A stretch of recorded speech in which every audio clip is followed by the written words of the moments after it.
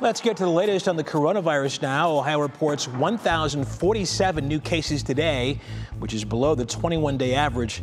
But the state also confirms 30 deaths, nearly double the 3-week average.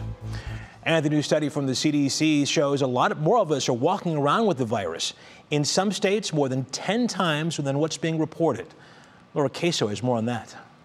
This graph shows a coronavirus trend here in Ohio, up and down for months. A new CDC study shows the numbers in several states are actually much higher than reported. For most states in the study, the number of infections is 10 times the numbers reported. Data from antibody tests indicate that many people, up to 40% with no symptoms, may be spreading the virus.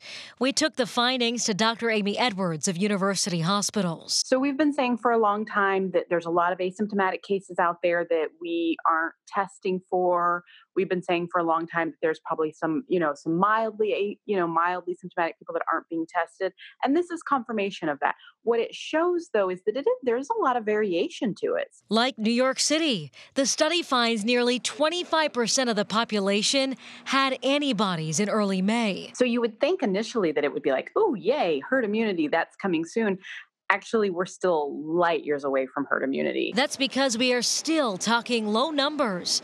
Experts believe 60% of people in an area would need to have been exposed to the coronavirus to reach herd immunity, the point where enough people are immune to the virus. Remember, this is all fluid, right? This isn't like, none of this is set in stone, until we're done and have all the data. Dr. Edwards says testing in Ohio has increased about 30%, but our positivity rate is up more than 100%.